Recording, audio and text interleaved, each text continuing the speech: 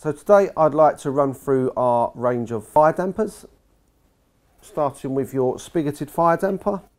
This would be a curtain damper via your fusible link, as and when obviously the fire comes through, hits temperature, the curtain would close to eliminate the fire coming through.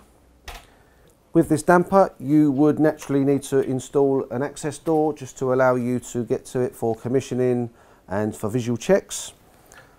All these doors would come with a sticker which you would put onto your spiral in the position needed to gain access to that link. Sticker off, cut the hole out, and then you would release these handles, put that into that hole,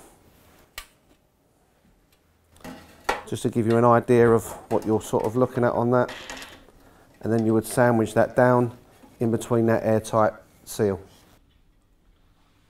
I'll now demonstrate how the curtain closes. Obviously the curtain is always at the top of the damper.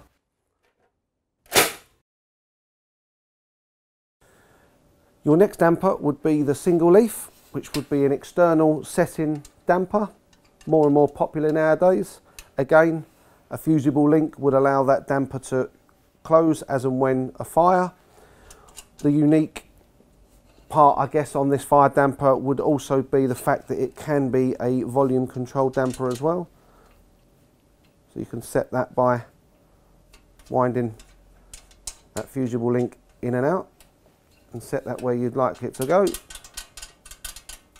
Not many people would actually know this, but you still need to fit your access door to this damper. Although it's external setting, building regs like an access door just so you can get a visual check through into the damper to make sure there's nothing ever going to stop that from closing in the event of a fire.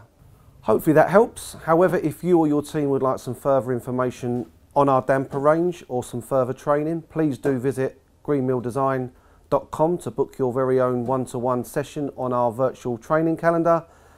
Otherwise, if it's easier, please do feel free to send me an email. Thanks for listening. Hope to hear from you soon.